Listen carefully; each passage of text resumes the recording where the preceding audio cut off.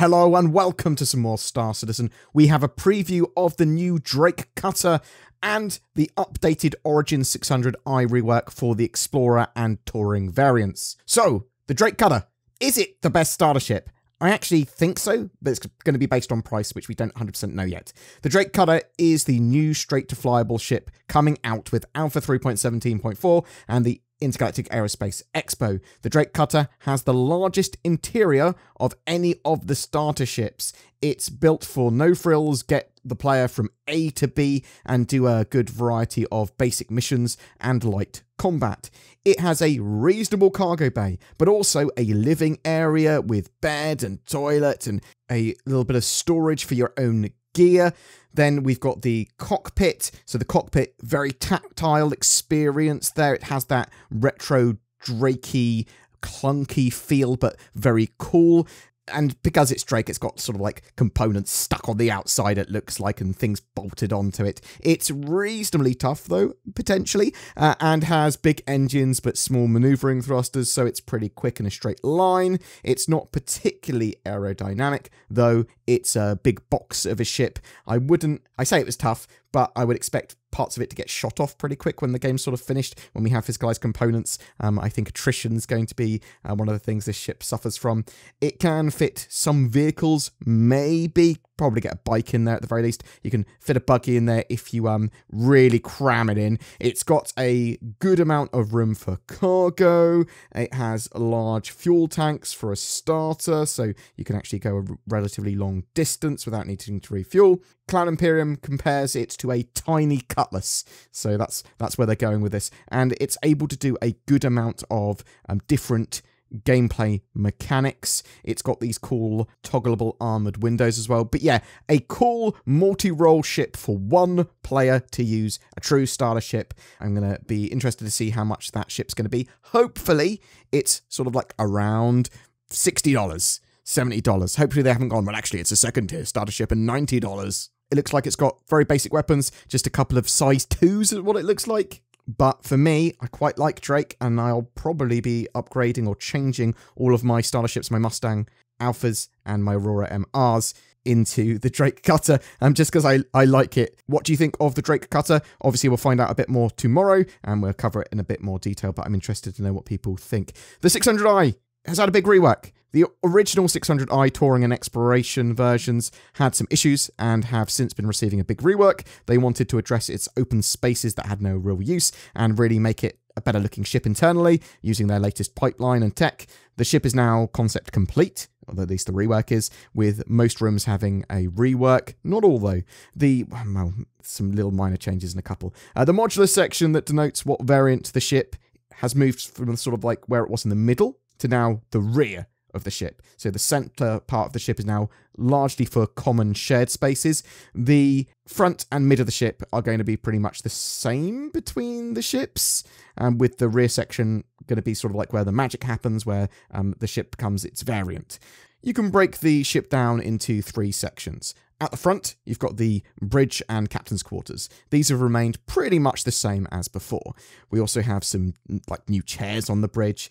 There's a lobby area on the top deck with a small docking collar as well. The opposite side has a lift to take you between its floors and exterior of the ship.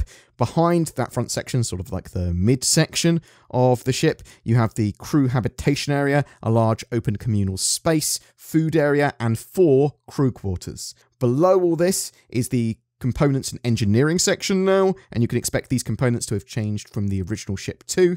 Behind all of this is the rear section where the ships diverge. On the Explorer, you have the top deck that has a large armory with suit lockers, weapon storage, tables, and seating. Behind this is the hologlobe for use with exploration. The mid deck has a medical bay, like the Carrack, with a tier 2 medical bed. That's actually pretty cool. Beside this is a secondary cargo hold, which is meant for the crew to really use for their daily supplies and logistics. The bottom deck on the Explorer has the main cargo hold and garage. This is a much larger bay than previous for allowing a vehicle here and lots of cargo. There are lifts to allow for external access, or a side one to go to the secondary cargo area or other decks. Let's talk about the touring variant. That's primarily spread across 2 decks rather than 3. The upper deck has a large lobby area. There is access to a meeting sort of room, an eating area and bar. There are also private guest suites, large and luxurious, but also with their own escape pods. The lower deck has a spa, pool, sauna, bar and kitchen. It's very much a mini 890 jump. The exterior is relatively unchanged. There will be some minor tweaks, moving the hangar bay doors, airlock and escape pods, for example, compared to the previous version. The next step is to get the updated ship into production, which requires them to have some free time to slot it into the schedule. Right. That's it for your little ship update for the Drake Cutter and the 600i. The Intergalactic Aerospace Expo starts at 4 PM UTC on the 18th of November. It's real soon. It's a few hours away, kinda. And you're going to be able to see the Drake Cutter, the Corsair, and potentially some other new cool stuff throughout the Intergalactic Aerospace Expo. So we will be covering that in a huge amount of detail throughout the next couple of weeks. But I'm interested to know what you think. Are you potentially thinking of getting a Drake Cutter? What price do you think it will be? Will you upgrade your starter ship if you have one to a Drake Cutter if it sort of meets the price requirements?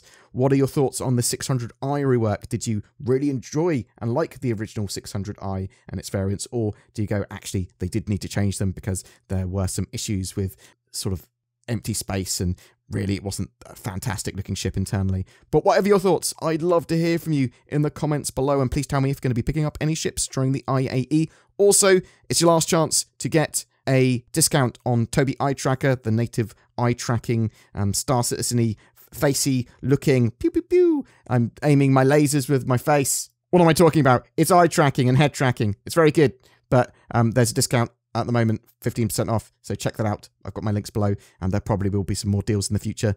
Sort of bear that in mind too. Hello, I'm Winston Churchill, and I use NordVPN to defend the Internet Empire. We will fight the ants on the beaches, we shall fight on the Internet, we shall fight the trackers and the malware. Whether we want to watch Netflix for another country or have greater accessibility to the Internet, we will defend our island home. At any rate, that is what we're programmed to do. Thanks, Winston Churchill. What? What do you mean, Tin? That wasn't Winston Churchill? Point still stands. Go to nordvpn.com/BoredGamer to get yourself discounted NordVPN, or use the links below. Every month we have a ship giveaway. For November, we're giving away a Crusader Spirit C1. It's a fantastic looking multi-role ship that can fit a vehicle in the back or a load of cargo, and it looks really cool. It's got loads of forward-facing weaponry and a tractor beam.